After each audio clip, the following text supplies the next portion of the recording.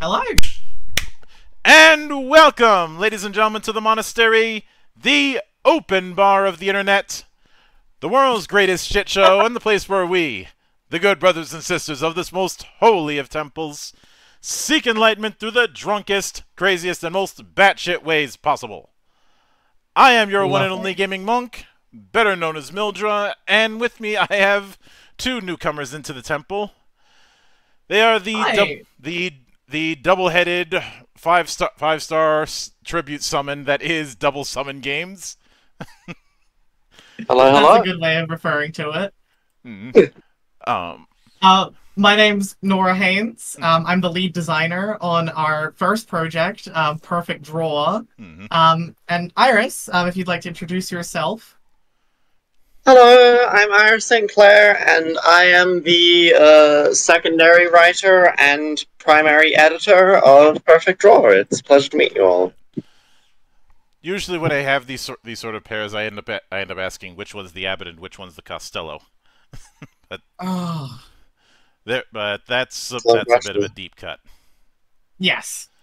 I'd have to figure that one out. Have you ever heard who's on first? Yes. That's the correct answer. Yeah, that's classic. Yeah. Abbott and Costello is the duo behind that. Yes. And Gotcha. A little before my time, but I have heard of them, and of course, seen the many references to them. yeah, well, Most of the time, Nora's the silly woman, and I'm the straight girl, I guess. Except, not straight. You get what I mean. regardless of gender, the term that's always used is straight man, just for convenience's sake. Yes. Yeah. In the same way we refer to our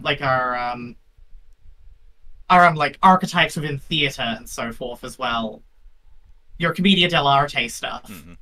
Or whenever I've talked about productions, I've often said that regardless of size, a production needs to have that one person who is the guy. Sometimes the guy is not a guy, but you need the guy. You need, I think the modern term would probably be like the mum friend, which is to say the person who actually keeps people on track to getting things done and sorts out when there's like little disputes that don't actually matter. So, one of the traditions around here is opening with the humble beginnings, in a sense. So I'd like both of you to walk me through your first introduction to role-playing games and what made it stick. Oh, Iris, I think technically you had it first, so you should probably go first. I was always kind of a loner as a child, and when I was like 14 years old, I want to say, and I was basically taking solace entirely in online groups, and I ended up playing in various play-by-post roleplays around that time. And as someone who had been obsessed with the writing ever since I was like 6, I just fell into it naturally, and now I'm here. Lovely. My story's a bit of a weird one. Do you know like Homestuck from ages ago? Yeah? Yeah, regrettably, we all are forced to know about it online. But when I was a teen, I was very into it, and I wrote a fan adventure, which was a thing where people would create stories in a similar format on the MSPA forums. I got very into that. I had one going for several months, and at one point I was very interested in how do I improve?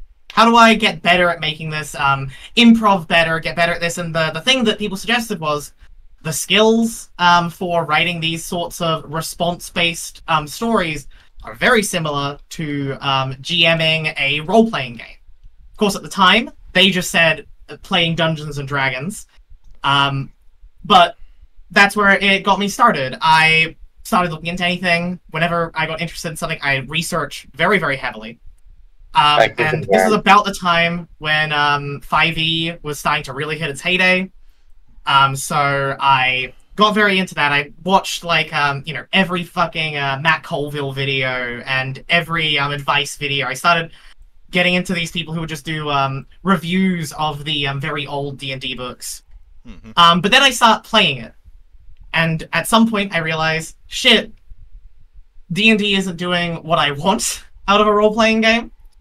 And I start to expand out from there. Especially, I believe the game that first pitches me on it actually is God, it would have been Masks, I think, because at some point I start listening to the One Shot Network, and they do a game on Masks that I really really enjoyed, and I love the idea of getting to follow through those sorts of stories. And from there, I start researching everything else. Mm-hmm. I can certainly get that. Now, I'm guessing it was the experience with Masks that was your introduction to Powered by the Apocalypse, which is what you're using for Perfect Draw. Sort of. I sort of stand by that we are using Powered by the Apocalypse in a very loose way, which is to say we've thrown out most of it. But if you've read Powered by the Apocalypse games, you could probably grok it and understand it. Mm-hmm. We sure are a 2d6 game with principles and playbooks. Yes. And but when we started this project, everyone was calling every project like that Powered by the Apocalypse. And then by the time we have now, we've definitely moved into a space as a culture where games that follow those systems don't always get called PBTA at this point. yeah, and the idea of using that as a base and then coming up with something that isn't exactly that one-to-one is in good company. Yes. That's how stuff like Rollmaster got started. It was originally a set of house rules for AD&D, and then it just expanded and evolved into its own thing. Yeah. And I think that's probably how most games get started at this point. You start with something and you realize there's a problem, the thing you want to do can't be done. How do you solve that? yeah, which is something I always find fascinating when unlike in other mediums, the barrier to do that whole well just fix it yourself is the lowest that it can get. Yeah, maybe with the exception really of some specific video games. Like, you don't have to write code, you don't have to do art, you don't have to do, like, complex writing, you just need to twiddle with some mechanics. But, like, I think that's, for fixing things sometimes, sure, that'll do it for your group, but, like, sometimes you do need to, like, rework mechanics and concepts from the ground up, I feel. Yeah, and I think, to be fair, being a GM in any sort of way sort of requires you to be a little bit of a game designer. Just a smidge, even with the most, like, well-designed game that's covering every possibility. Your games that are, like, basically, here's everything that's going to happen, we're going to basically give you a script. You still have to be a little bit of a game designer and consider what feels fun and fair and respond to players, and you're effectively playtesting at the table, sort of. And that builds those skills, and I think is one of the core reasons that you get so many people making these sorts of things, is if, unlike other mediums, it trains you to make the next thing. If you're GMing a game, you're getting a lot of the basic skills you need to make a game. Not all of them, obviously, there's a lot of obvious stuff, but at least to get started. And then from there, you can just go ham. That's not really something that's true of most video games, most books to some extent, but most video games, most movies. Mm-hmm.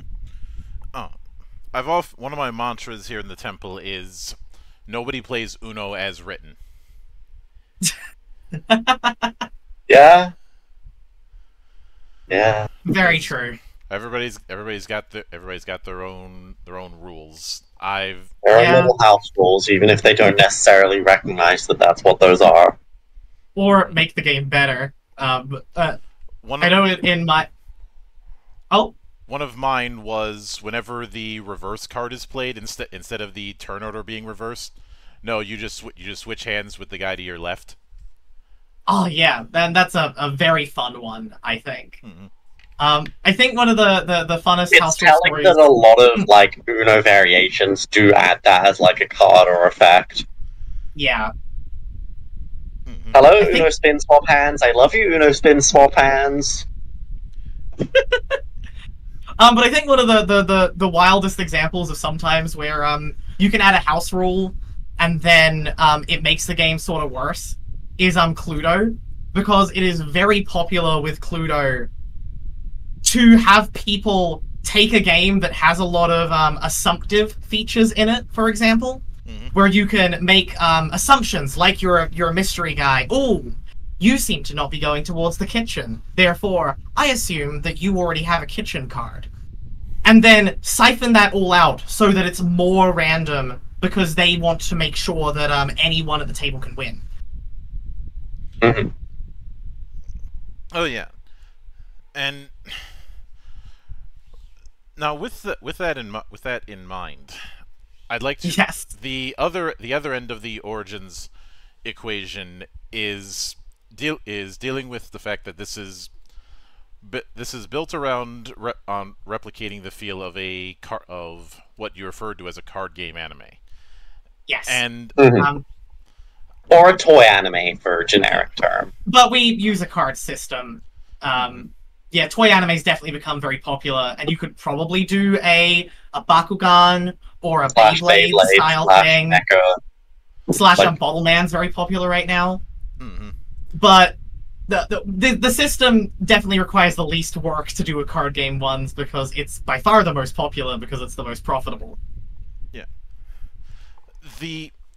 I suppose I'm guessing that the two of you grew up in that that TCG boom that we saw in the 90s and 2000s. I'm guessing your introduction to this idea of card game anime would be obviously not the OG Yu-Gi-Oh because nobody saw that for years, but we're in Australia. We're in Australia, so things got released to us at very weird paces.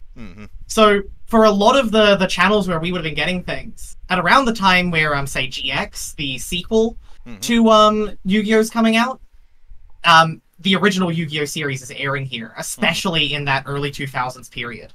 I never really watched the anime until later in my life.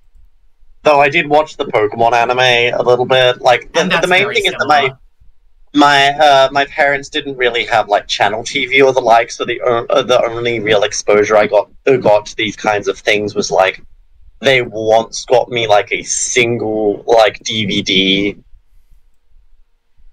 But the main thing that got me exposed to card games in general was it's a very formative memory of mine. So flashback, I'm like 5 years old, 6 years old, going into school for the first time, and I walk into my first primary school class, and I see like a bunch of kids playing like Yu-Gi-Oh, Pokemon, etc. at the table, and it looks cool. They're having a lot of fun. They're laughing, they're getting dramatic with it, and I go over and ask them if I can join. They're like, "No, you don't have a deck," and I'm like, "Oh." And then much later in that school year, a bunch of like kids that were gonna like graduate from primary school or elementary school for you in America, decided to give me a couple of cards. One of which I still have today, and despite it being a bulk common of a bad card that means nothing to anyone else, I still have it in the sleeve. It means a lot to me. The same thing happened to me, actually. I don't think we went to the same school, to be clear. We did not. Yes. But the same thing happened to me, where right as the first Yu-Gi-Oh boom was hitting, we were a very poor family at that point. I could not buy cards. Even though I was very interested in the anime, I was simultaneously watching both the original series and GX on YouTube, where I was able to find it. But as that was happening, people were playing it, and I would be one of those people who would, I was way younger than them in, like, they were grade 7, whereas I was grade 4. And they were playing Yu-Gi-Oh! Probably badly, and I would hover around them and just watch and go like, oh my god, that's so cool. So as the grade 7 started to move out, one of them gave me basically whatever bulk cards they didn't want out of the pack. The packs they would get, because they were a fairly well-off kid.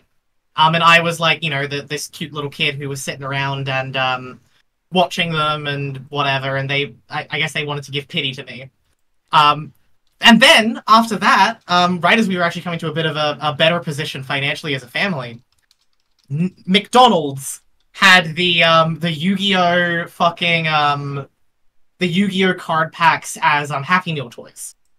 So I got heavy into that, asking my parents to let me come on, let's go to McDonald's. I want these card packs. Oh my god, they're so cool. Because it's it was tied to the release of GX in Australia, which I'd already been watching, so I was very excited to see some of those really cool cards that I really liked get over there.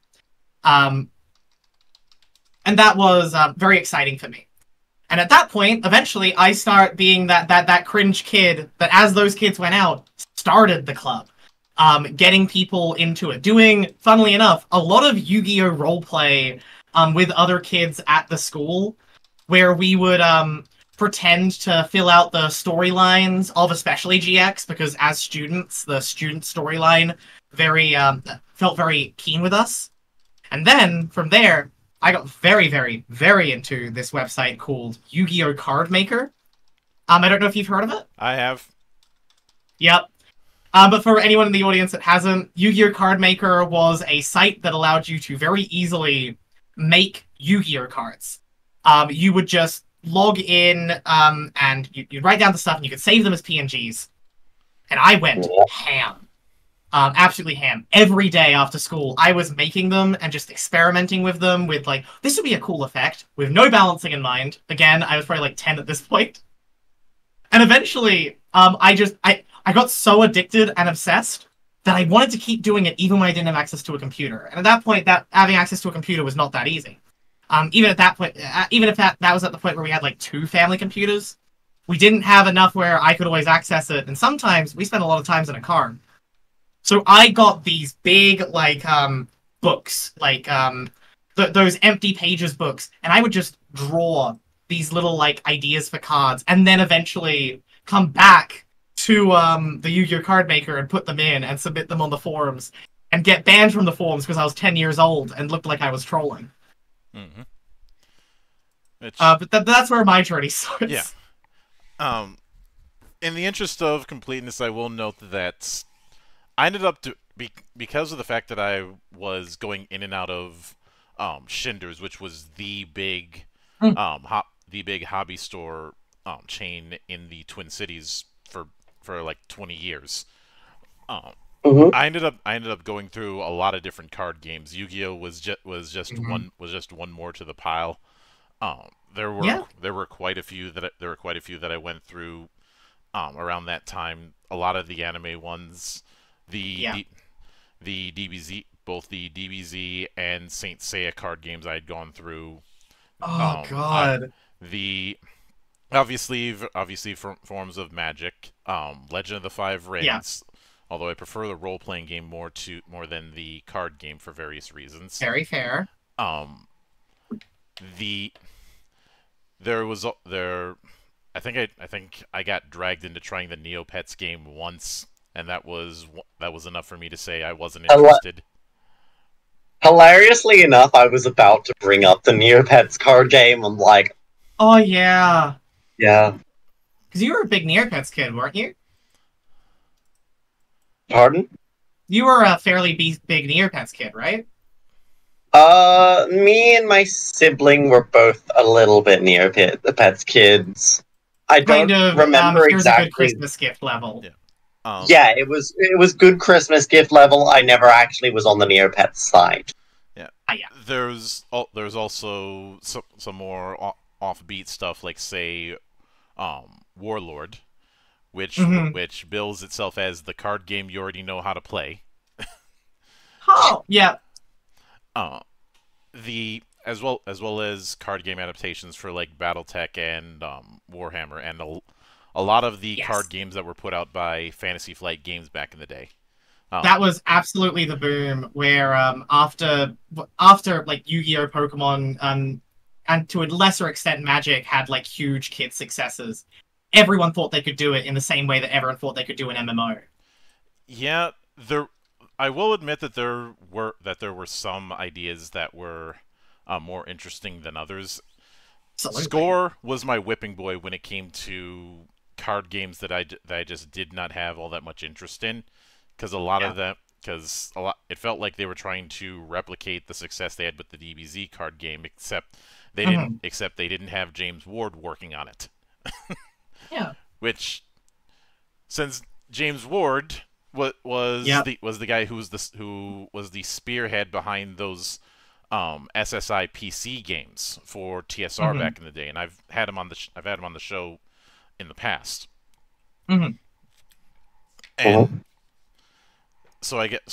getting to hear his experience with watching those early DBZ episodes and taking notes for how the card game would work was an interesting experience. But I'll actually ask you a question. Oh, yes. oh, go ahead. Yeah, I'll ask you a question. As someone who was in more of a mature state when the first card game boom happened, what are your thoughts on the discussion that is going around right now? I think that we're sort of entering the next card game boom, especially ever since the big finance market push that happened after COVID.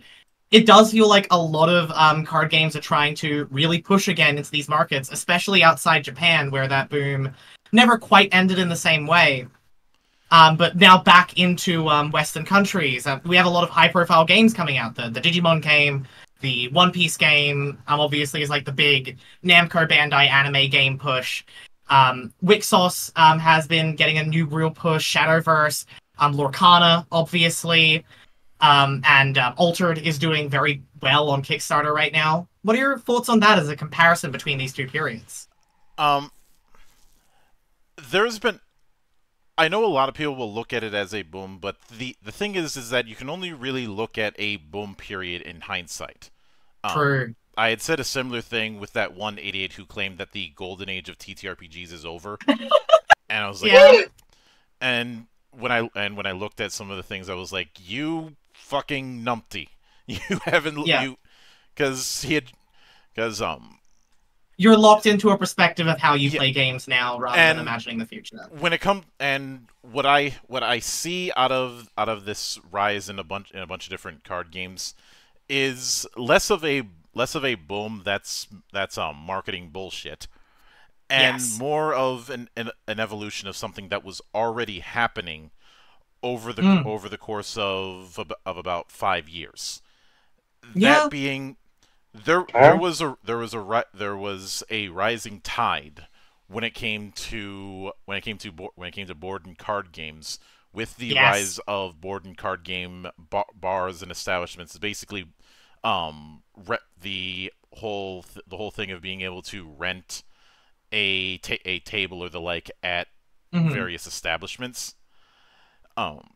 Which in and of Yeah. itself was building on the rent arcade setup that you would see in places like Dave and Buster's. And I think this does coincide with the mix of both COVID, people after COVID especially wanting to get community again, and during COVID in the pandemic and the hit of online clients like Magic Arena, for Yeah, example, and I eventually think Yu-Gi-Oh! this Master Duel. was an. I know a lot of people say that a lot of that boom happened because of COVID. I am of the opinion that it was going to happen regardless. COVID just Yes, accelerated it. I think that's true of a lot of things. At least the things that didn't like COVID didn't basically say this was unsustainable. Hmm. Um, Now, I, grant, I think it's a convergence of a lot of things as well, yeah, because obviously it's also the convergence of role-playing games hitting their inevitable success as people start to push it. Things coming out, the move to the nerd concept becoming something more accessible, and the increasing cheapness of card printing as well, obviously, and Kickstarter. As well, and Hearthstone coming out, bringing people's general gamers' attention back to card games. Slay the Spire as well, bring people's attention back to card games again. yeah. Which is the thing. The thing is that it's when it comes to observing these sort of things, a lot of people have a very forest for the trees outlook on things. Hmm. Hmm. Like when you mention all of those card games that are just coming out, a lot of people are looking at that variety as if it just happened True. with a big bang snap of the fingers kind of thing. in the last year or so, when that's never how this Yeah. kind of thing works. I It's will say, I do think there is a difference, and that is mainly in how much these games are being played in local game stores. I would say the difference is in variety. Yes. I'm not sure what exactly that might be. It might be the fact that to some extent people have been very, and like people have always been mad at the big card games for other reasons. But there have been people are increasingly mad at Magic the Gathering. Less people are being able to be onboarded to Yu-Gi-Oh. There's a parallel that I'd Yeah. like to bring up, and that is in the fighting game scene. Yes. Street Fighter was for the longest time the Atlas holding everything up. Yes. However, because of certain entries that did not meet standard, some people say Street Fighter V was where this kind of thing started. I would say a bigger canary in the coal mine was Marvel vs. Capcom Infinite and all the shitstorm that happened. Yes. And don't get me wrong, MVCI is not a bad fighter. It's just that it made a very, very bad first impression. And you made people very mad by not including Wolverine. And right around there was that. There was some of the ugly designs. There was the false rumor that somebody was hitting the Capcom designs with an ugly stick to make the Marvel designs look better. That wasn't true. And then right around that same time, Arc System Works strikes with Dragon Ball Fighter Z, which was doing what they were already doing for several years, just with the DBZ IP and doing that 3-on-3 tag setup that MVCI wasn't doing. And obviously, just like with TCGs, there were always other fighting games that had some success, you know. Guilty Gear had been going on for ages. Smash Brothers has obviously had like a long history. But you're definitely right that from a perspective, community space perspective, tournaments perspective, Street Fighter is now a lot more equal. It's a lot more equal because with the mistakes that were made with both that, with say Street Fighter Cross Tekken and how that project didn't live up to the full potential that it had, and then the fiascos surrounding Street Fighter V. Other games took advantage of that mistake. As Napoleon said, never interrupt your enemy when he's making a mistake. And so you started to see a lot more people jumping into anime or doujin fighters. You saw a lot of people diving into... I would say you saw more people diving into Smash, but because of the shitty-ass netcode issues... Yeah. That I would say Strive was the one that really took full advantage of it, right? Like... Guilty Gear Strive comes out a couple years after that and is now maybe the most played fighting game at the moment. I would say, I would honestly say the one who benefited the most was Bandai Namco, because right now the king has been Tekken for the last few years, and that's trickled down to Soul Calibur and a brief return of Samurai Showdown. And obviously, more respect brought to all of their Shonen Jump fighting games as well. None of those pass nowadays without at least people trying to see if they're fun. The only one that's really gotten a lot of shit in that regard was Jump Force. Yes. Oh, I recently played Jump Force. Dear, have you ever played Jump Force, actually? I have watched videos of other people playing it, and it looks dog shit. It's interesting. I highly respect it. To bring it all back to Yu-Gi-Oh! I did jump on that game because I wanted to play as Yami. I wanted to play as Yami Yugi because that sounded fun as hell. And the pitch of how do you do a Yami Yugi in a Shonen Jump crossover fighting game? Oh, you make them use cards as their moves? Cool as hell. And then you play it, and it's really mid. I'm pretty sure if I dug around enough, I could find somebody who made him in Mugen that does a better job. Hell, yes. I feel like if you dug around enough, you could find anyone making basically any popular character in Mugen, so that doesn't surprise me at all. Yeah. Yeah. And for me personally, Um, there was also the rise of a concept called the living card game, which Yes. was a return of deck building card games after the popularity Mm-mm. of Dominion. So Yes. it's And Hey, interesting story. Sorry, interesting story about Dominion. The part of the reason why that happens, and I think it's really interesting, is just because printing costs for cards get substantially cheaper. mm-hmm. Dominion is a design that's like had hints in board games for a long time. People will often compare it to a lot of other engine builders that have existed historically. But the thing that makes Dominion inevitable when it comes out is that printing costs for cards, especially for board game style situations, gets so much cheaper that you no longer have to use like cardboard punch out boards, which was previously what you realistically had to do. Mm-hmm. as a wise philosopher once said, if Dominion did not exist, it would be necessary to invent it. That is how that quote goes, right? Yes, I think that is what they were talking about. Yeah. Excellent. Glad we got that sorted. Let's go with that. And I will admit that my particular taste when it comes to card games is all over the place. I had played my fair share of Yu-Gi-Oh and Magic, though because of certain changes with both of them, I ended up falling out. Yeah.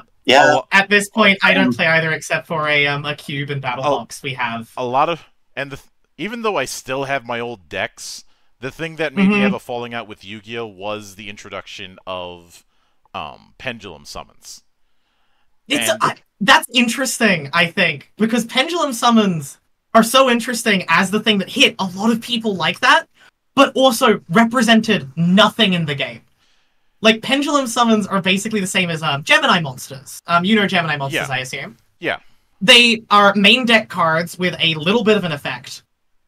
But the thing that really, I think, strikes people is that you know D&D, when D&D 4e comes out, and people have that complaint that it doesn't look like D&D to them. Oh, I have ripped that complaint to... I know.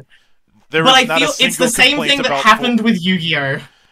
Now, allow me to be the devil and his advocate once again, and go.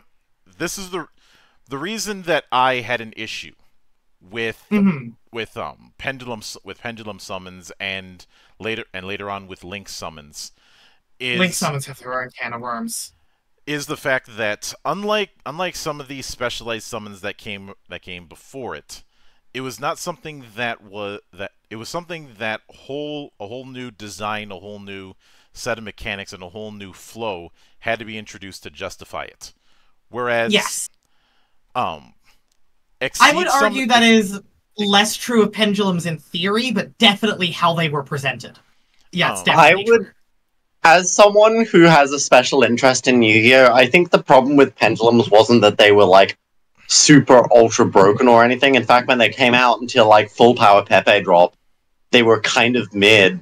The problem with pendulums is that they were clunky. They wanted to be, ooh, what if a monster that you could use also use as a spell, which is cool in concept, but then they add on pendulum scales. They had to add something dramatic and flashy for the anime. So, ooh, what if you set scales and then comparatively what if you summoned a bunch of monsters? And then comparatively, Fusion, Xyz, and Synchro are fairly you have your main deck cards, and they're fairly clean. I will say personally, I argue that the downfall of Yu-Gi-Oh's design, as much as I think that Xyz are great, it technically starts with them. Because Xyz are completely generic. And I love Yu-Gi-Oh! As it is right now. Yeah. I think it's really, really fun. But the changing period of Yu-Gi-Oh! Where it goes from a game with, in the Synchro era, where you have these very, Yu-Gi-Oh! Has various eras. The first era, I think, is also bad. When it's basically just Magic the Gathering, without a resource system, and it's, play the best cards you can.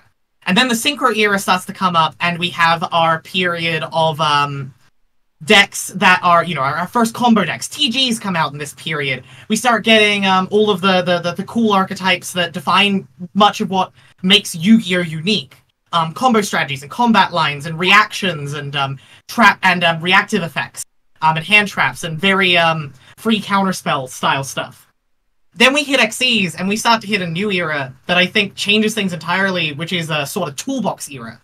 Because XEs, because any two cards of the same level can have them, every deck now has an extra deck and should have an extra deck. Mm-hmm. Whereas previously you needed to run otherwise lesser cards like tuners and polymerization and other fusion effects to be able to run them. Yeah. Now, that being said, yes. One other concept that developed that very much interested me was using the card game motif, but doing things that were in the same vein, but not centered around monster summoning. One of the big examples for me is UFS. Yes. Which was the first of three, which was something I discovered along with two other games that were trying to emulate a fighting game concept in card game form. And fighting games in card games had been done before, but it had been done in that summoning, building your units kind of way. Like Flesh and Blood does today, basically. Yeah. And whereas UFS, you were building your deck around a particular character, and that was a unique setup. Obviously, there's also Yomi and BattleCon.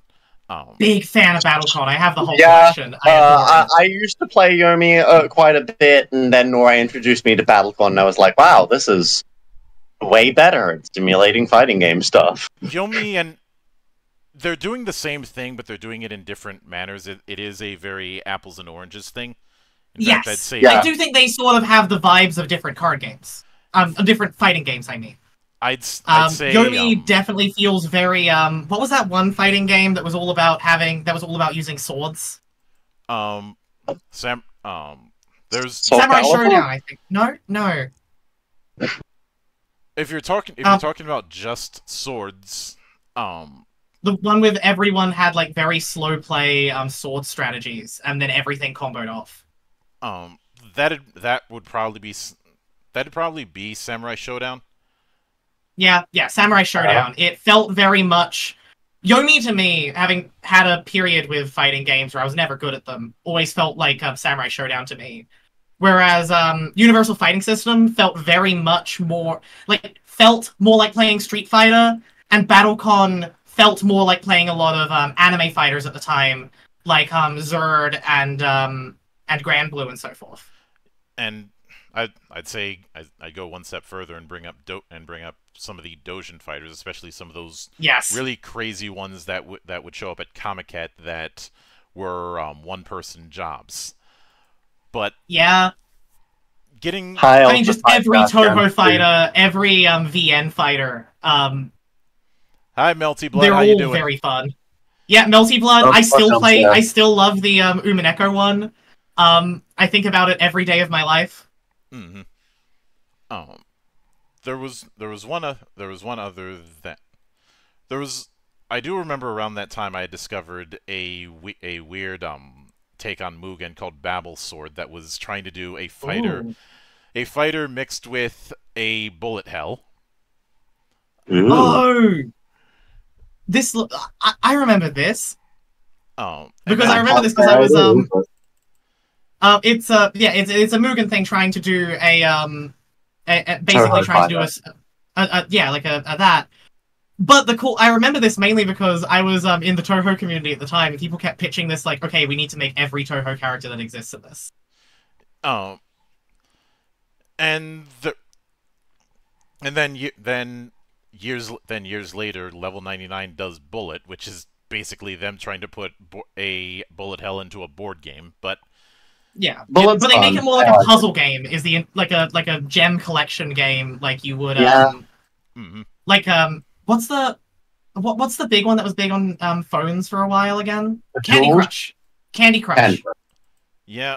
Or like Street Fight, or like Street Fighter Puzzle. Puzzle Fighter. Puzzle Fighter was Puzzle the one Fighter, they yeah. specifically invoked.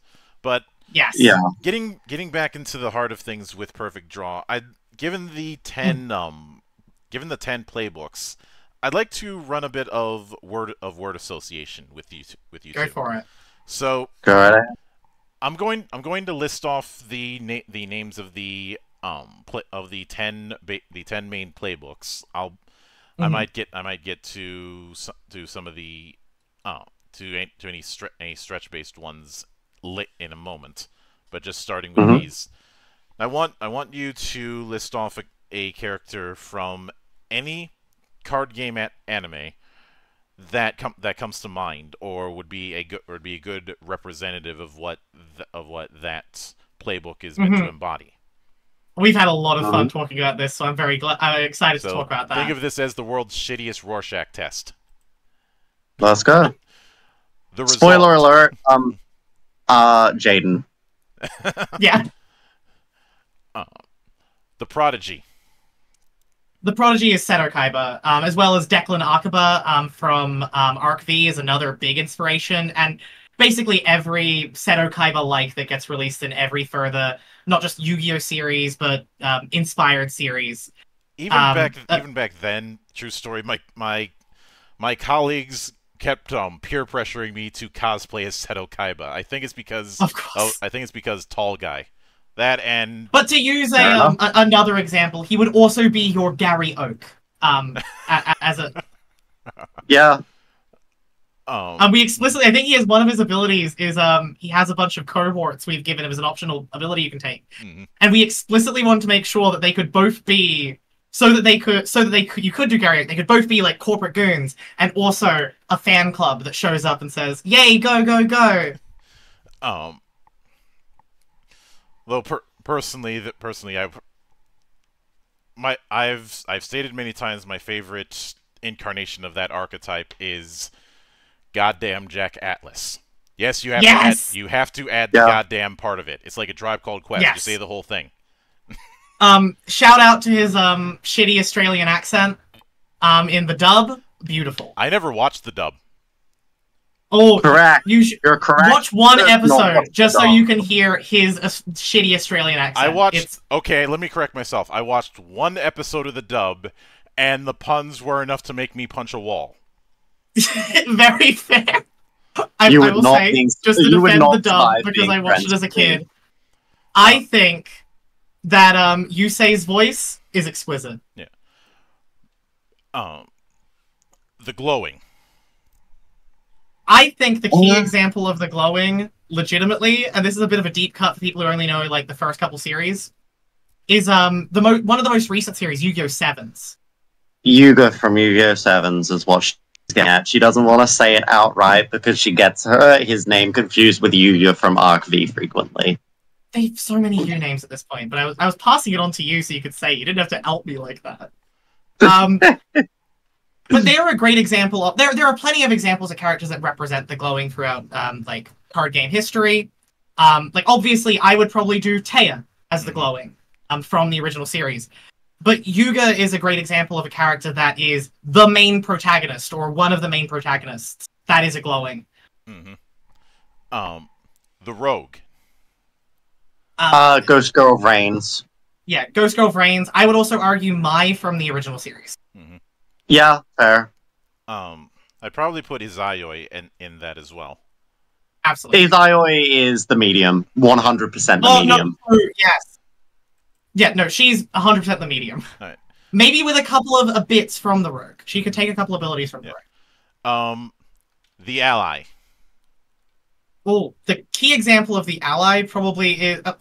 I've forgotten his name, but the best example of the ally is actually a Vanguard character. Oh, fuck. Vanguard character jump scare. I don't remember his name on the top of my head because I watched it ages ago and this was like one of the big things. But if anyone's a Vanguard fan, I'm sure they know who I'm talking about. Who are you going to say, dear? I said Mr. Duke Devlin from Yu-Gi-Oh! DM. Yeah, legit. Duke Devlin's a great example. Even Tayer as well. There's a real argument for doing Tayer as well in this. Or, actually, most of the teachers most of the teachers from Yu-Gi-Oh! GX as well would probably be allies. Several of them in the mentor, though, dear. True, but I would argue right now the like for example, Crowler is the ally. Yeah, fair. The spirit. Oh, Astral is probably the easiest example if you've seen Zexal. Like the spirit represents every less characters directly from Yu-Gi-Oh all the time, but also characters from other toy anime as well. If you've watched other toy anime like in Bakugan, Drago would be the spirit. They're a character, they do things, but they are not a human. Recently, me and Iris have been watching with one of our partners a really bad series called Mixmaster because I used to watch it as a kid and I wanted to see how bad it actually was. And several of the hench from that series would be spirits as well. Also, I from Brains is another great example. So now next is the medium. We already mentioned Izayoi Aki, so yes. so I'm not and no, I'm not using her dub name. Anyone who wants to force me to do that, good luck. 5Ds is so funny because everyone in GX previous, everyone respects, even if they think there are better ones, using the GX and DM names. Everyone after 5Ds, everyone just default uses the subnames. And then if you exactly get to 5Ds, there is arguments, and I think that's fun. For me, it's not an argument. I'm putting my flag in the ground, and and I'm like, I will die on this hill, and if you're gonna come at the king, you best not miss. Fair enough. I think the funniest change is just changing Rex's last name from Godwin to Goodwin. They just added another O! But do you think... I do know why that one happens, though. It's because they don't want to, imply the guy who eventually becomes a villain into being a god-associated character. 5Ds had a rough go of things due to unfortunate bits of timing. Yes. Especially over in Japan. You're probably familiar with the cult thing. No, this is funny. That was a myth. It was a very popularized myth that came out, but there is no evidence towards it. People just started assuming because one of the voice actors was there. No statements have been made. The cult thing did happen, but that wasn't until we were already a good bit of the way into season 2. So Carly had already been functionally written out by then. And by season 2, I mean the latter half of 5Ds, not the Dark Signer as opposed to Fortune Cup stuff. Yeah. Yeah, we were already we're 20 episodes away from the series ending at that. But so next would be the Destined. And original Yami-Yugi. Marek also, Bakura, anyone who has a very clear destiny that's coming towards late game Jade, even you could argue. Yeah. Or the Zexal guy as well. I forgot his name. The Zexal protagonist of all the number cards, very easily. Yeah. I was also gonna say Sartorius. Oh yeah? Yes. Also, legit. Of course, everyone in 5Ds. They've all got the dragon marks. The Idealist. You from Arc V. Phoenix, from GX as well. Mr. Ed / Aster. Yes. And the Turncoat. Zane from GX is probably the easiest example. Yeah. From the early series, they're probably the easiest example. But later on, we get a lot of characters in Zexal that were once we're bad guys, and now we're kind of good guys. Or we see it very often in Sevens as well, where basically you have that Steven Universe arc of once we beat someone, we show them their ways and they become a better person. Now, a few days ago, you had that poll that had some of the ones that aren't of the base 10 that I wanted to go over in this same form. One of them being the other me. The other me is Yami Yugi. Again. Yeah, it's Yami Yugi, but we've made a playbook for that stuff. Plurality, multiple people in someone's head is very key to a lot of early Yu-Gi-Oh stuff. And because of that, it gets replicated. I feel like Season 0 and some parts of DM very much go into that, like, what is the, like, how does Yugi deal with this, you know? But other key examples, I think, would be Yubel. Although they could also be a spirit, and especially late Yubel, they are definitely the other me for Jaden. Yeah. The Facade. Oh, the Facade is Saurus Genuine from Arc V. Or Mimi from Sevens. And is the Facade meant to be someone who is basically being the equivalent of a double agent? Yes. And the goal of the story, because this is how these go, is, you know, they've got a responsibility to a evil team or something like that, a higher dark power of some kind. But they slowly start to realize that the heroes, the good guys, every other player, they're better people, and they kind of want to keep them safe and whatever. The Love Struck. Brock from Pokemon. Every female character from the first 3 series of Yu-Gi-Oh! Mrs. Catwoman from Zaxel.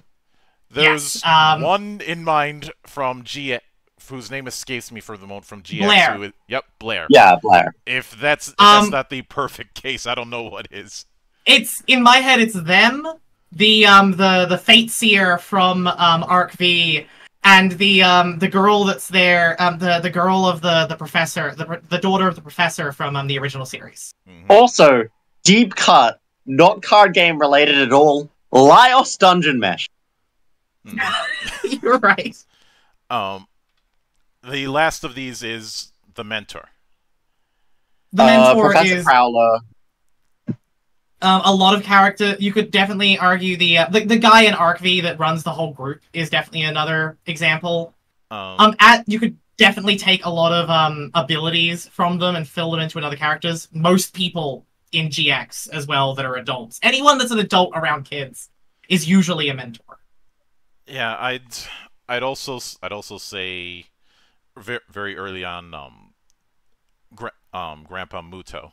Oh, yes. I would say he's more of an ally personally, but yes.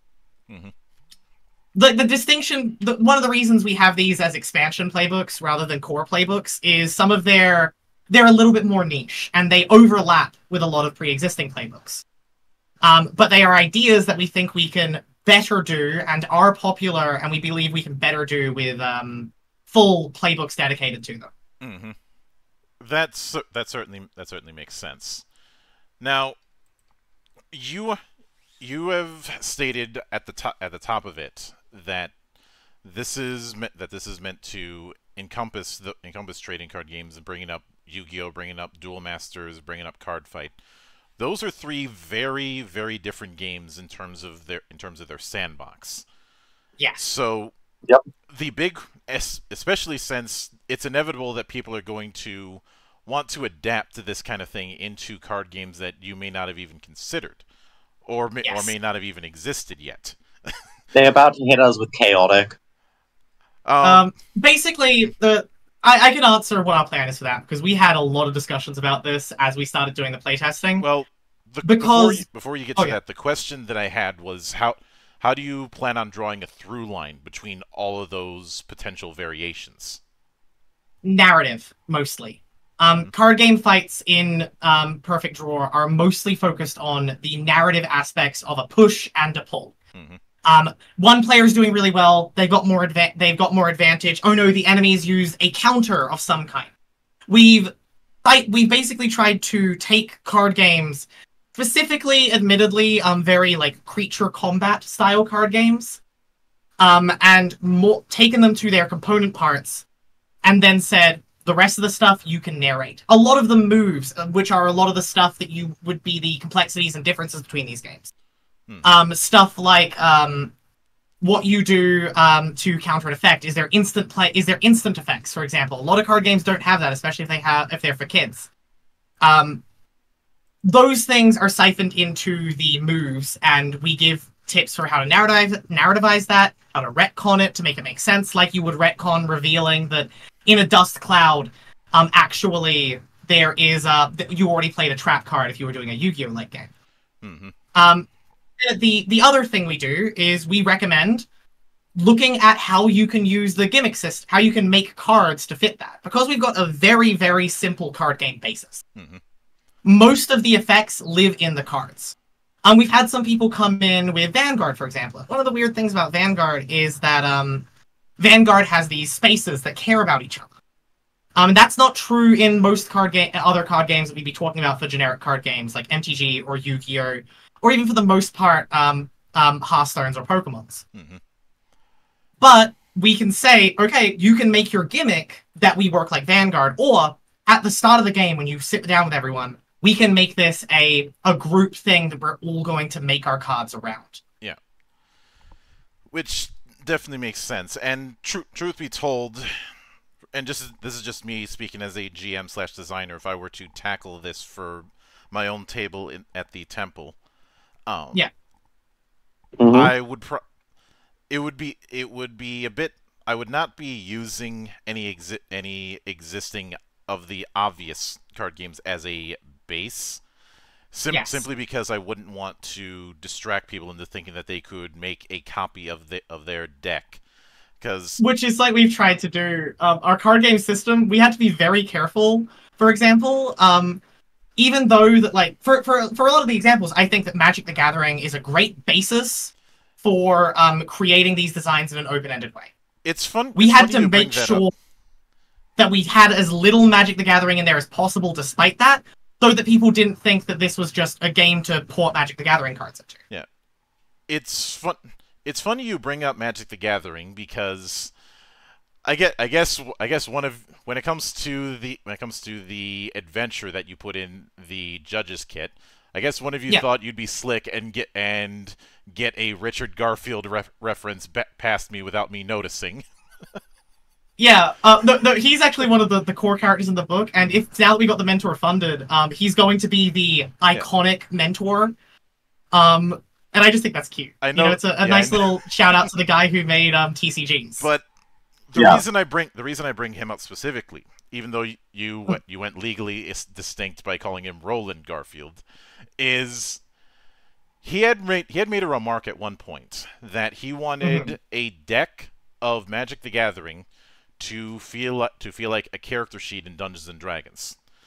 In which case, I think he overachieved because Magic the Gathering has fighter characters that do more than just basic attack all the damn time. Yeah. Yeah, I'm throwing all the shade. Damn right. No. Look, We 4E hate exists. here. 4E It's okay. exists. It looks closer to a 4E playbook, to a 4E character, I think. MTG, I mean.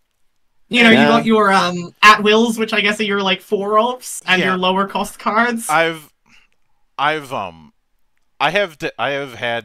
a bit of a career taking some of the most common arguments that people make against 4E and taking the piss out of them. I definitely agree. 4E is a great game. I don't play 4E anymore, but mostly because I think there are games that improve on the problems it does have, like with monster math and so forth. Yeah, and once 13th Age came along, that pretty much took the spot that 4E had for me. It doesn't exactly hurt that one of the people involved with 13th Age is Rob Heinsoe. Yes. We're actually playing a 13th Age game right now. I'm GMing one, and I definitely agree. Yeah. Although I would say, different amount of tactical combat. The tactical combat feels very different, and sometimes I do want to play a game that feels a little bit more like that, and that's when I say, let's play Lancer or Icons, or Orcus or something like that. Yeah, I'm really excited to try out Icons and Orcus. I have. You two might get a kick out of Beacon as well. Oh yes, I've definitely seen Beacon there, and it's on my list of games to try. I would have also recommended Unity, but the guy behind Unity has disappeared. The other one I've heard that people have shouted out to is Strike, because it has a bunch of toolkits you can add to it that add that part. But I'm anxious about anything that's like full of toolkits rather than full games. If truth be told, and this is my own, this is from my own experiences. Fair enough. Strike it wouldn't have been my first recommend, and I as an aside, I have heard that the designer of Strike ended up getting a bunch of people mad for overshilling for the same reason so many people are pissed off at Daniel Fox. Yeah. Oh god, not overshilling your game is so hard. Well, you have to hold. In the case of Fox, he kept shilling it in places where he shouldn't have, and he got banned off of several forums for doing that.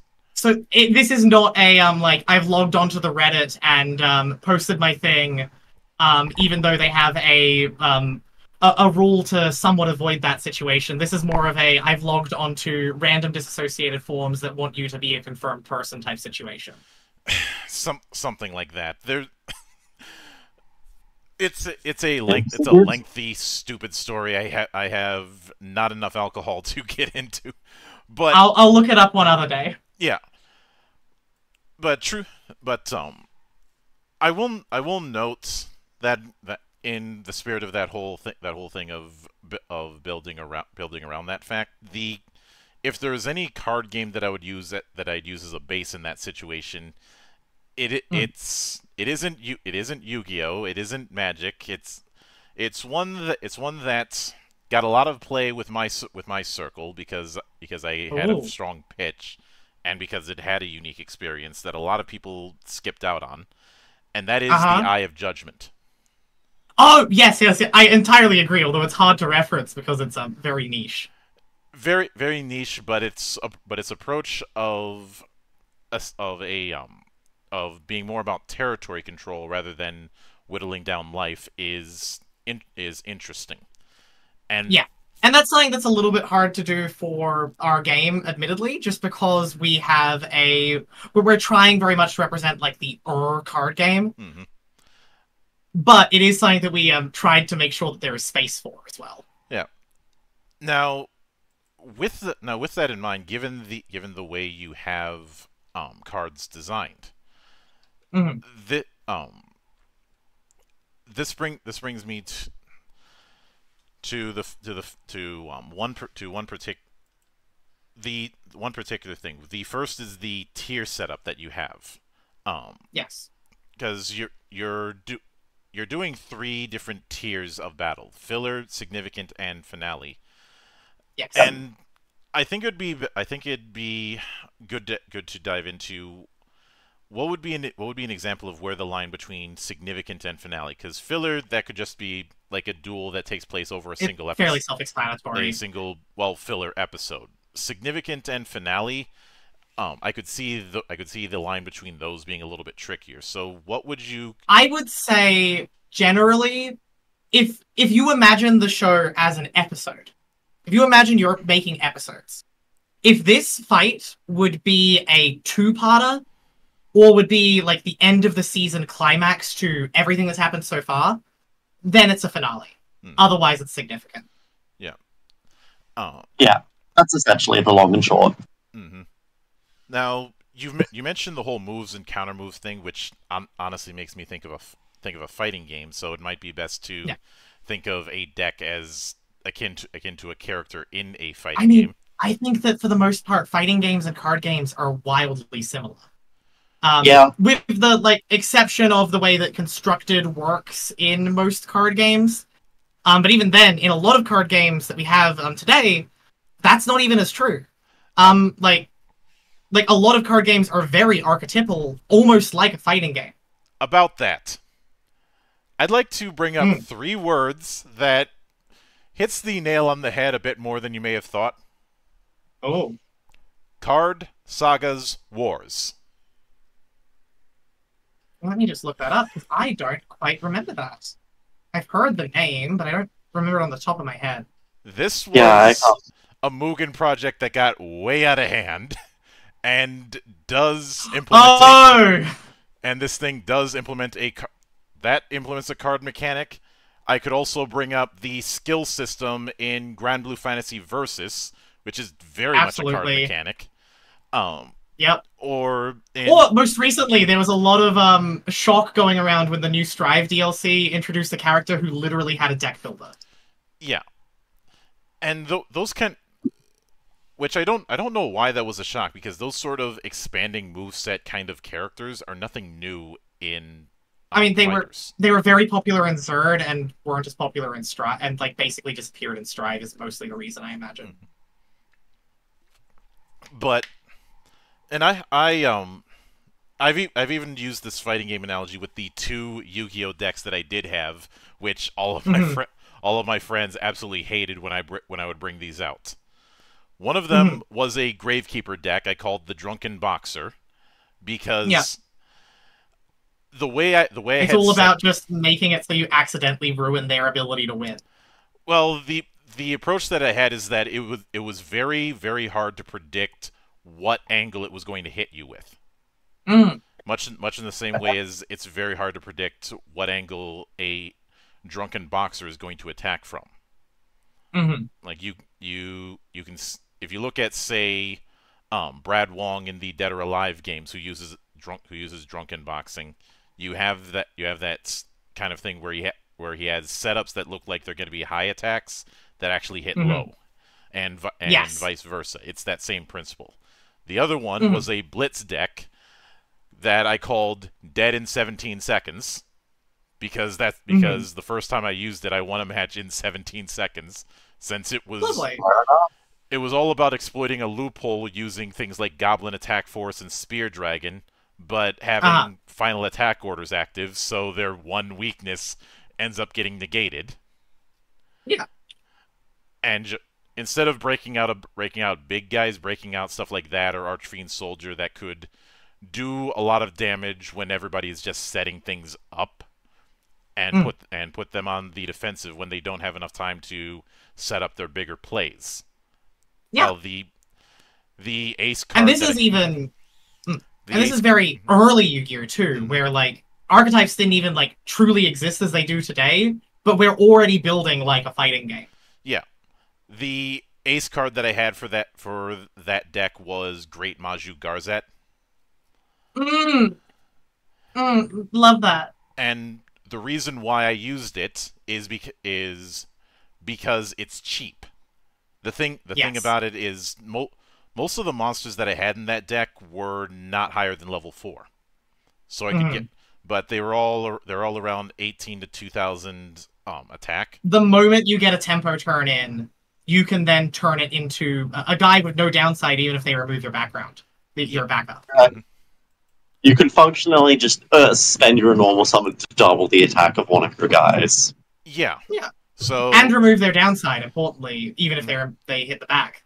Yeah. True. And of course, stuff like Spear Dragon was used for when people wanted to play defensive, because that's a nice defense. It'd be a shame if somebody pierced it. Yeah. But have you had a chance to look at Rush Jewels yet? Actually, I have. Honestly, because it plays very similar to basically everything about that early sort of style of play, where you're building decks like that, but with well thought out game design. Yeah, I've looked into it. My main pursuits lie elsewhere. I'm far more experimental than I was back then, which is why fair enough. But speaking of that, when it comes to the types of cards, obviously you have, with a lot of them, you have a 3-tier setup, and much like with the Rorschach test from earlier, I'd like to do a bit of parallels to kind of get a feel for what the power scale ballpark would be, if for lack of I have this already on the top of my head, the perfect example for someone who's watched the original series. So, yeah, let's use that, since everybody's watched it or is at least familiar with the iconic monsters from that. So, what would be an example of a weak warrior? Karibo. Cleffa from Pokemon TCG. A normal Birds of Paradise. For a normal, just like Probably like your Dark Magicians. No, Dark Magicians is strong. I think it's Good a Gemini Elf. Yeah, Gemini Elf is strong. Is a strong choice. Your Gemini Elf or your Celtic Guardian, basically. Yeah, fair. Kill Giant, if we want to use another MTG example. Strong. Blue Eyes White Dragon. Blue Eyes. Blue Eyes.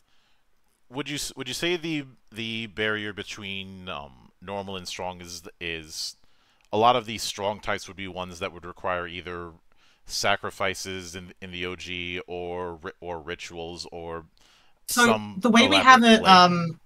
the way we have it set up is that yes, so long as because they give you zero ability to have while you're making a card. When you make a card, you get a number of effect points to make effects.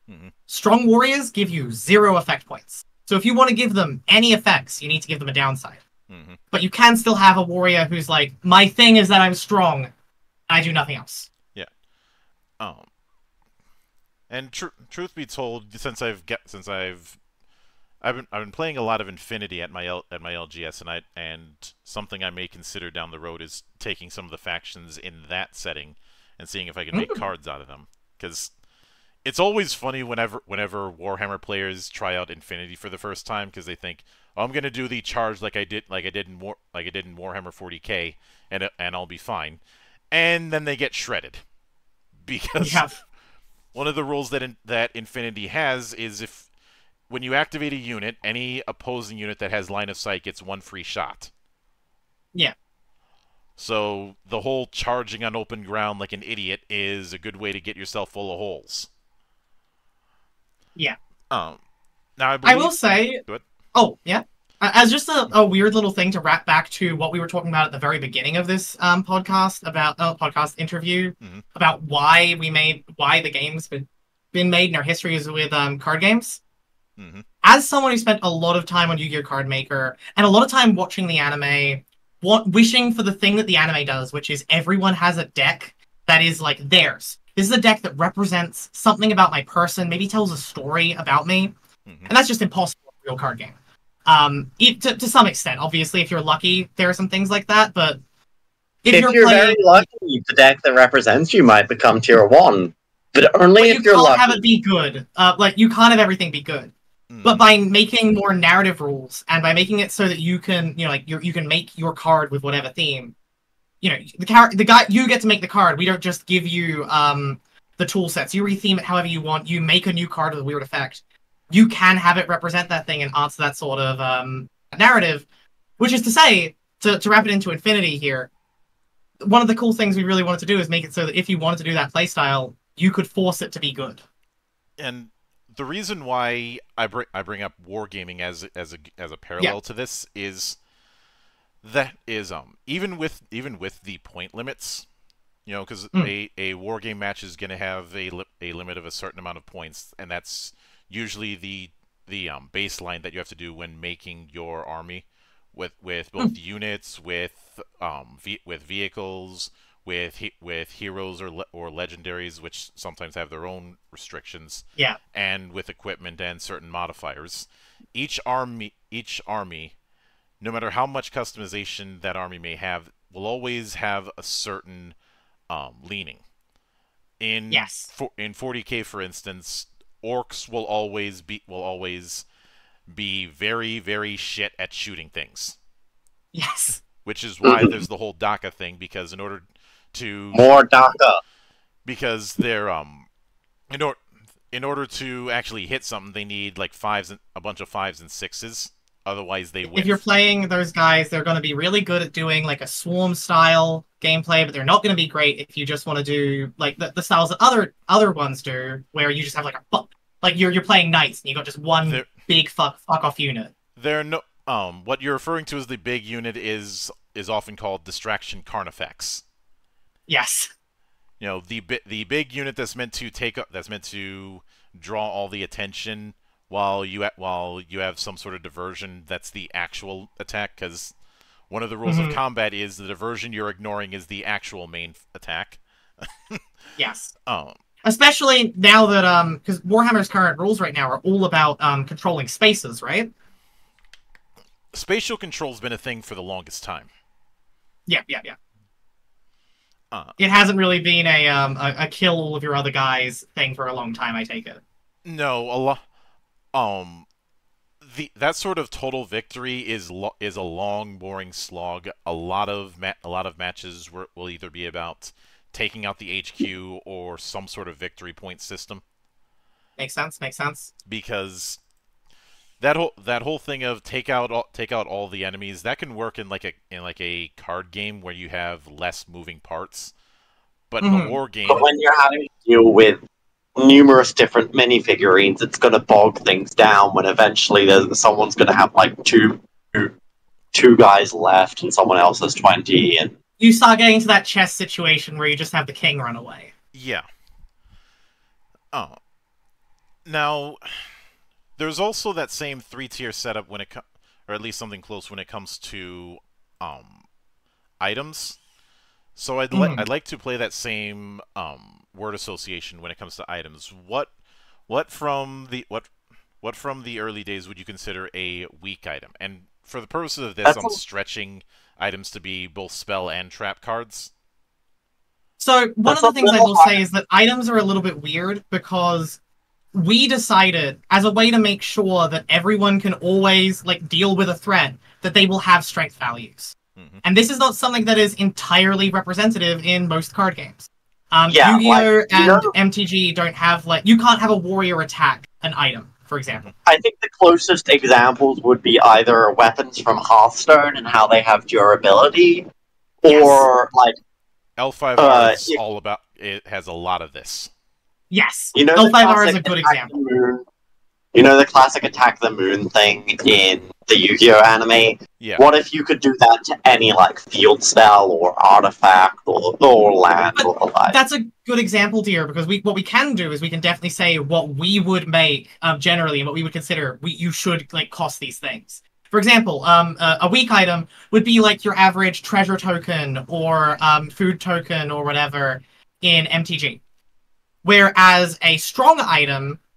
might be something where you consider a powerful sword, an equip, or something like that. And then a strong item disagree. I think some things can be strong but fragile in order to reflect weak. True. I feel like something that's strong would more realistically often be something that's hard to destroy and thus, or something like a temple or a garden. Like, you're not going to ruin that without exceeding the cards that would be harder to deal with is probably a better example. It's very hard to deal with a card. I'm trying to think of a good example of a card, like a back row card with protection. Like earlier in Yu-Gi-Oh! Is probably a good example where a lot of face-down cards were harder to deal with. Swords Revealing Light is another example. Although that one would be a funny one, of course, because it would stop attacks in general, so you couldn't destroy it in that feature anyway. I know that a good way to get people salty back in the early days was my abuse of Trap Hole. Yes. Especially when it kills somebody's ace card. Yeah. But this is to say, I don't think there is exact equivalence for item stuff. Mostly what it is a trade-off. Because you get more effect points, the weaker your item is. So stronger items, you will have to do more work to protect if you want them to do cooler things. Whereas weaker items, who are going to do less, are going to stay around more. And that's just a way to make sure that no matter what, while you're playing, there's always going to be back and forth between your core card types. Yeah. I can get that, and I'd imagine that when it comes to people making the cards that they would have for their characters. The total amount of cards is probably not going to be more than 10. No, we have 4. 4 is the limit. The starting card number is 4. It used to be 6, but it turned out that having 6 starting cards was, for the most moment, for like a lot of people, that was asking too much, and we wanted to like compress things down. So now it's 4, plus you have your staples, which helps you. So you have sort of 7 effective cards, and then you always draw new cards. I think a good example of that is just remember that when you're starting out, these are the cards that are showing up. if you watch I a lot think- of these original series, you'll see that they only play a couple of cards at the very start of these episodes, and then every game they're revealing one or two. Yeah. And that is because you got your draw the perfect card. But at the same time, we do have rules for if you want to have more. That's in the judge's handbook. Yeah. Admittedly, there is one character who, for shits and giggles, I put in a Yu-Gi-Oh like world who because I felt he would be too perfect of a fit and be a bit of a menace in that kind of setting from an anime that is a bit of a deep cut, but is a favorite of mine from the late 2000s, and that is Akagi. Yeah. The genius who descended into darkness. Yeah, I haven't watched that yet because I refuse to learn the rules of Mahjong, but I have watched Kaiji, which I understand is related. It's in the same universe. There is also a manga called 10, which, to my knowledge, has not been made into an anime. Akagi is meant to be a spin-off because his character does show up in a much older form in 10. I think it makes perfect sense that a mahjong playing character would be very fitting to a card game world, because I think most of the tropes that lean into like the TCGs get created from and card games get created from come from these very early classic card games. Yeah, in the same way, and I think mahjong's usually one of the better examples of it because it's not always the same type of a betting game, and it's not also everything's already on the board strategic game like, say, Go or chess. And the thing with Akagi that I do need to clarify is it's not just mahjong. It's reach style mahjong. Oh yes, of course. Which is a whole different can of worms compared to normal mahjong. It may as well be a completely different game. Although I would argue is probably the most popular way of playing it now. I'd say that certainly helped through the popularity of like the Yakuza / Ryuga Gotoku games. Yeah. Sir? I did have a version of Reach Mahjong in PC game form on my old computer, and I sucked. Yeah. It is a really hard game to grok because the hands are not all like most of the hands are as simple as poker hands, but not all of them. And to do really, really well, you have to learn the ones that aren't just the poker hands. Yeah. But the reason why I brought up Akagi is not just his skill with playing mahjong, but more of how. Mm-hmm. Because his playing style is far more of a psychological game. You know, when it comes to bluffing, when it comes to cold reading his opponents, and occasionally cheating in a way that his opponent knows that he cheated, but he can't do anything about it. Like in the first episode, midway through the game he's playing, one of the other players who is a member of the Yakuza figures out that he's cheating, but he can't make a stink about it because there's a detective watching the whole thing. And if he makes any trouble, then that detective will have the perfect excuse, which is why Akagi gets called a monster, because he set that whole thing up, knowing what could happen. And I'll say what I'm sure Iris is also thinking. This is exactly what the rogue is fit for.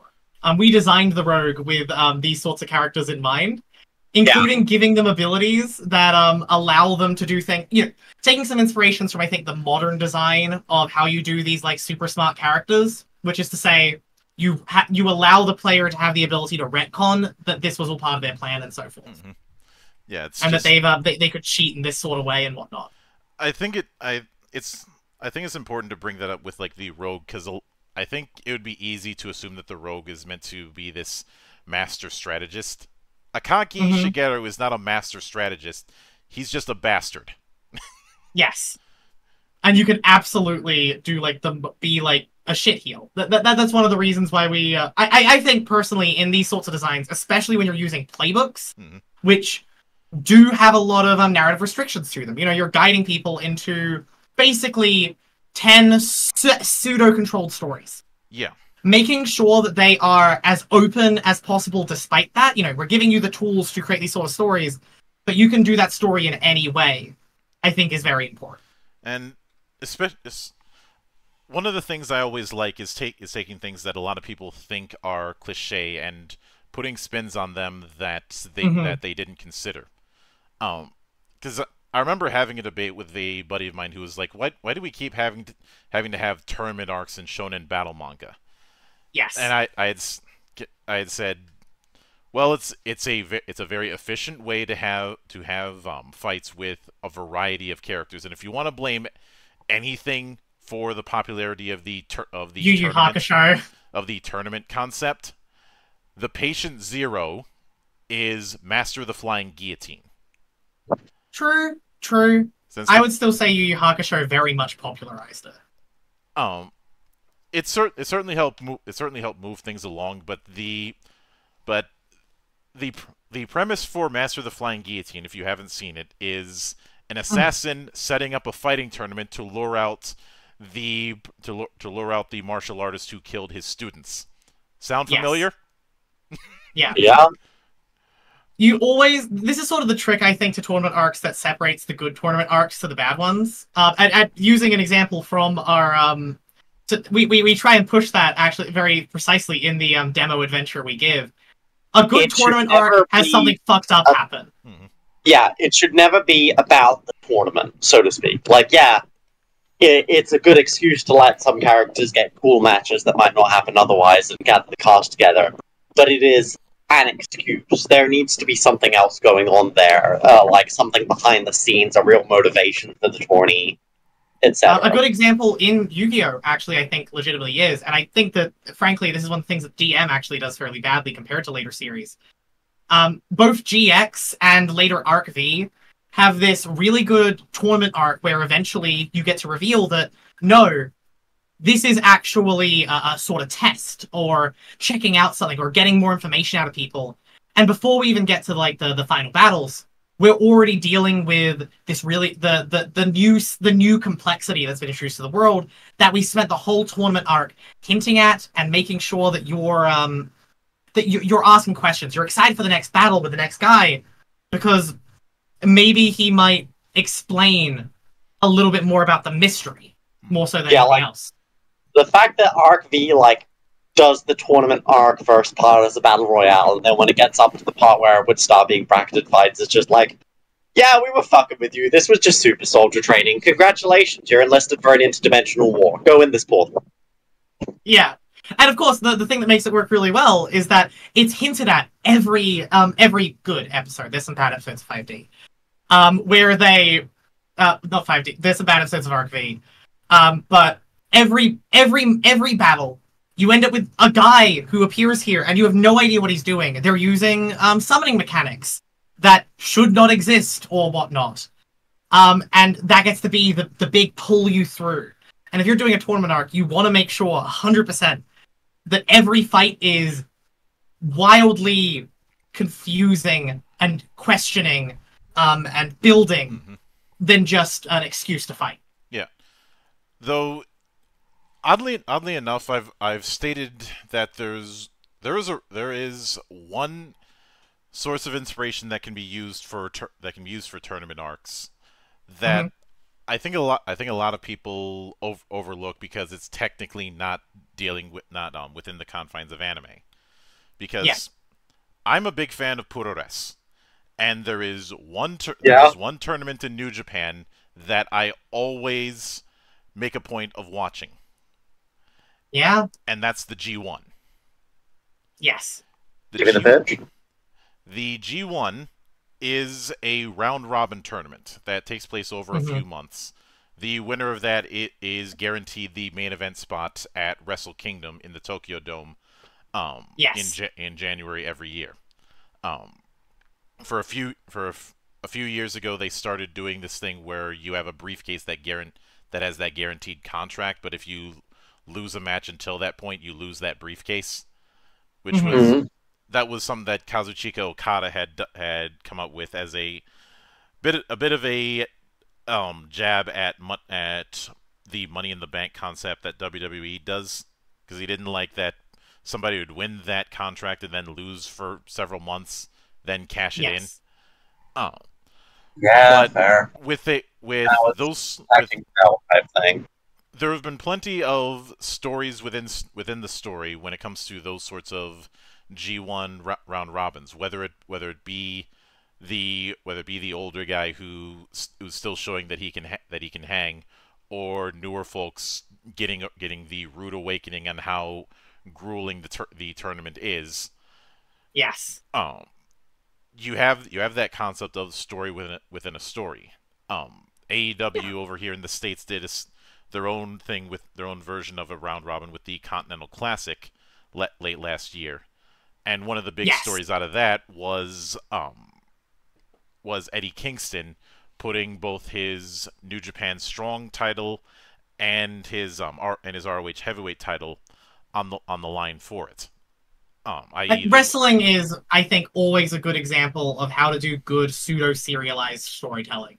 Because Yeah, it's been successful for a long time for a good reason. and I know a lot of people, and I know a lot of people will overlook because they're going to use that fake argument that's been dead I for the mean, longest time. we're literally talking about like anime here, which We're is to talking about say, pro Well, wrestling in fiction. relation to it's not like anime and wrestling role-playing games. It's not like wrestling and anime haven't crossed over in the past already. I mean, Tiger Mask, Yeah. Yeah. Yes. Jushin Liger. Oh, I mean, realistically, like again, Dragon Ball Z takes huge inspirations from the wrestling format, and it defines the shonen battle manga, and Like, buddy, we're all it goes from marks here. there. Shut up and get to the drama. Yeah, Yes, exactly. but Yeah, like but there's also the fact that you have a means to easily tell that kind of story with as few extra baggage as is needed. yes. Uh, which is what makes that kind of thing enduring. I've often told people stop trying to fight against the cliche because you're going to make a self-fulfilling prophecy, or at least don't Yeah. fight against the cliche for its own sake. Um, Know why you're doing it, mhm. at the very least. Like, if you are doing this for a very clean purpose, but there's reasons why some of these work. There's obviously reasons where some of these work, but they're also bad. Obviously, like there's the cliche that we can bring up of like the way women are treated in basically everything, and that's something we can get rid of with purpose. But getting rid of the fun of like a rival character is a really good example, and those do well because they're fun and exciting, and they pull towards the next narrative arc very accessibly. Mm-hmm. I will say, actually, we do have a house inspection sometime soon, so we should probably wrap Yeah. up.